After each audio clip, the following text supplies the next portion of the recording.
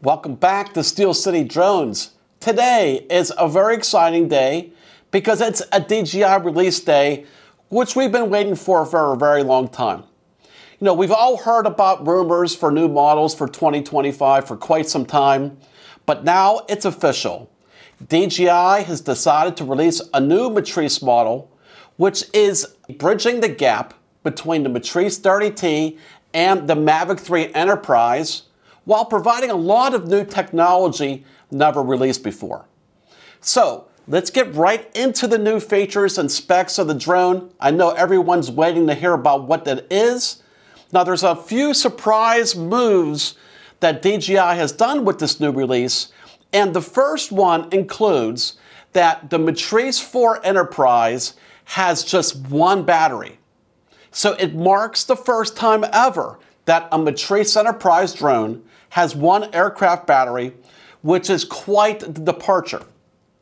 Now, even though the aircraft takes just one battery, it is very similar in flight time compared to the Mavic 3 Enterprise. So it's not going to lose flight time. It is a lighter aircraft as well. So it's smaller than a Matrice 30, and it's right around that same size as a Mavic 3. Now, this is also the first model that it's going to allow us to be able to swap out the battery very quickly, as quick as 15 seconds compared to traditional 2 battery hot swaps. Now, this is also the first Matrice model to not have water resistant features. So, if you need a drone to fly in the rain or the snow, your best option still right now is the Matrice 30 or the Matrice 350. And like we mentioned before, this drone is not meant to replace the other drones. It's more to bridge the gap between the different formats. Now let's get right into the camera specs. I know everyone's waiting to hear exactly what they are. The new zoom features offer an increased resolution utilizing 2 separate zoom cameras at 48 megapixels. The Matrice 4 has a rangefinder that's rated all the way up to 5,900 feet. That's more than a mile. Now, let's talk about the thermal camera. The thermal camera has a larger sensor for better resolution. However, it still has the overall resolution at 640 by 512. And like the Matrice 30T, the new Matrice 4T has what's called high res mode, which does increase resolution 4 times to 1280 by 1080 in both picture and video mode. However, it's important to note that the live feed on the screen is not high definition. So for those of you needing a drone for search and rescue, pet rescue, and a high definition resolution imagery in real time on your remote controller, it's important to note that the best option available to you is still going to be the Matrice 300-350 with the H30T camera. Now, this new thermal camera for the Matrice 4 has up to 28 times digital zoom. And that's a strong indication that it'll be very clear up to 16 times zoom without any problems. The Matrice 4 is the first DJI drone to offer advanced AI computing, which can automatically detect vehicles, vessels, and subjects with what they're calling smart detection. Now, this new technology can be used for wildlife conservation, for animals, and has customizable object detection models that can be custom tuned for your subjects. The new OcuSync 4 is rated all the way up to 15.5 miles in overall range. So the older RC Plus remote is not compatible with this new aircraft. Nighttime features have a full color scene model, and you're going to be able to utilize the NIR light in black and white mode for clear images in dark environments. And for increased detail, smart low light photo mode is available. So for inspections and power grid inspections, it's going to be able to take advantage of what's called intelligent obstacle avoidance, which assists in bypassing objects in complex environments. However, just note that the Matrice 4 still utilizes a one-puck RTK system, and that is not going to provide magnetic protection for ultra-high power lines. So it's going to provide RTK positioning, but not going to offer magnetic protection like you're used to for the Matrice 30 and the Matrice 300-350. And we can now inspect bridges even if our GNSS signals are blocked from line of sight issues using what's called fusion, positioning, and navigation. Now let's talk about the mapping capabilities of the Mavic 4e. There's new features including slope route, geometric route, and smart 3D capture. Using the built-in DJI Terra modeling, we're going to be able to generate rough 3D models on site to plan out detailed planning missions.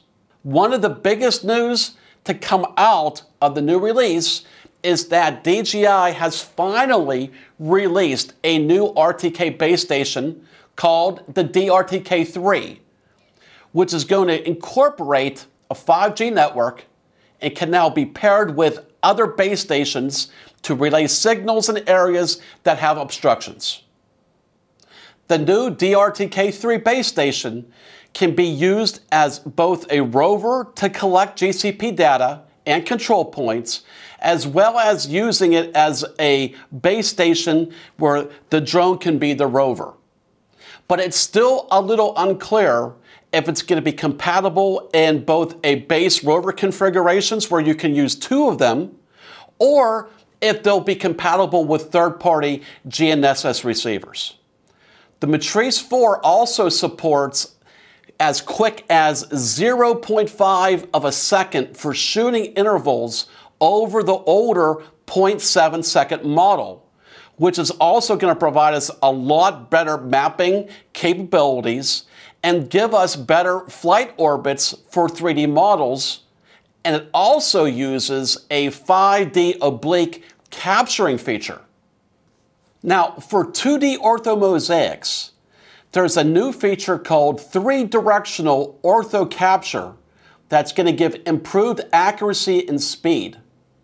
We also have new terrain following features, which have also been improved using what's called real-time omnidirectional terrain following.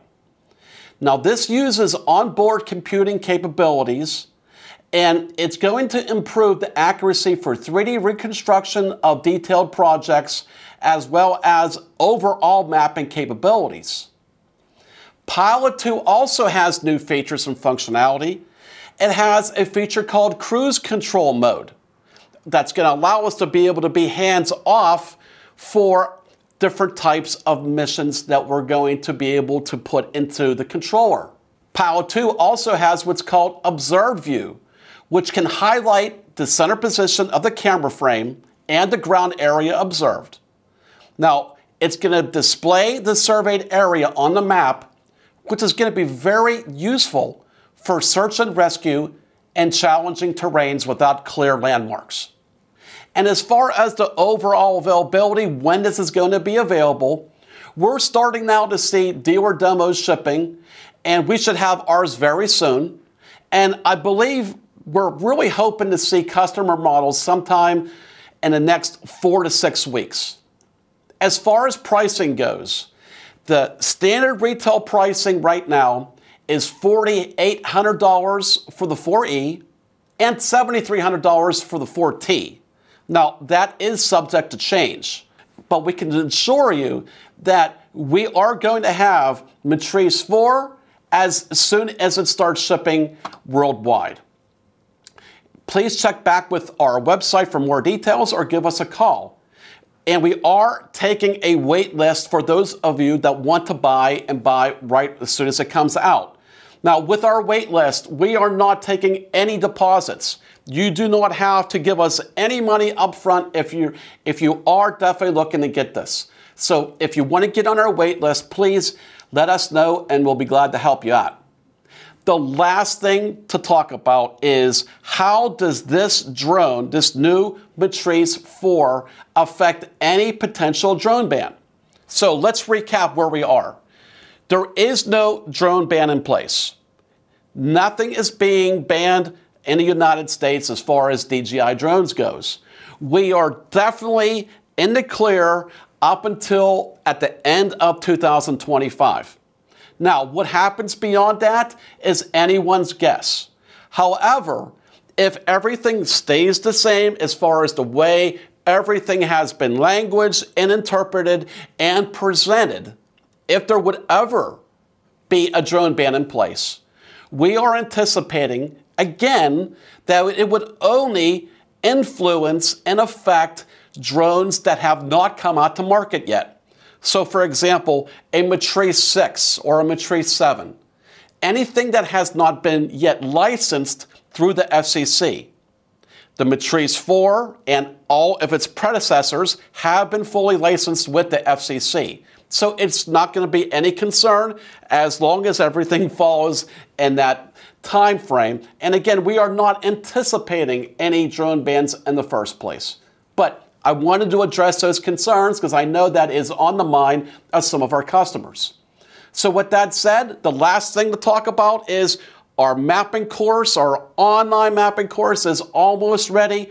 We are going to start doing on-site mapping training here in Pittsburgh in the spring. And we are anticipating the online course ready sometime in February. So if you have any questions about anything, please feel free to put them down in the comments section below or reach out to us directly. We'll be glad to talk to you about anything that's on your mind. So thanks again for watching, everybody, and we'll talk to you soon.